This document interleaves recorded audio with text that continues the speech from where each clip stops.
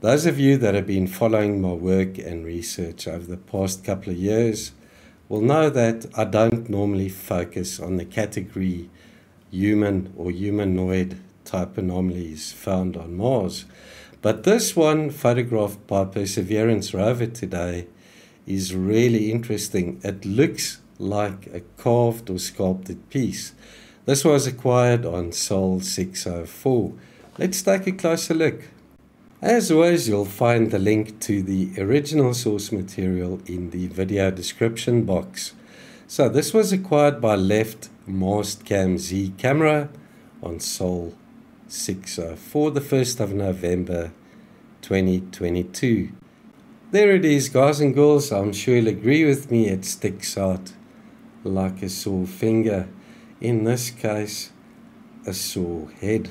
Check this out, folks. We'll zoom in on the object and take a closer look at its features.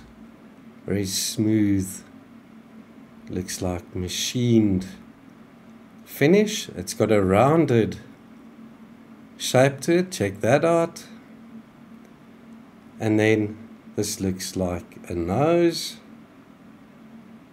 chin, which is also machined. It looks machined or carved. Very smooth, flat surface to it.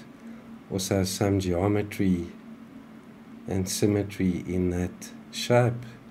Then the what looks like an eyebrow and the eye over there.